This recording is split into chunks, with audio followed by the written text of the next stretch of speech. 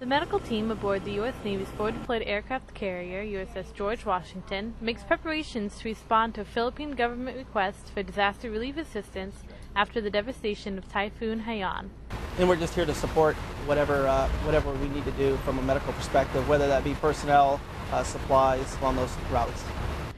George Washington is able to bring sanitation and hygiene supplies and trained medical personnel to areas devastated by natural disasters.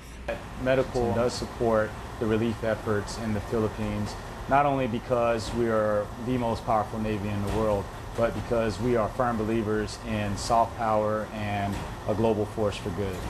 Upon its arrival, the ship will assist the Philippine government and military with their relief efforts. For USS George Washington, I'm Seaman Beverly Lasonic.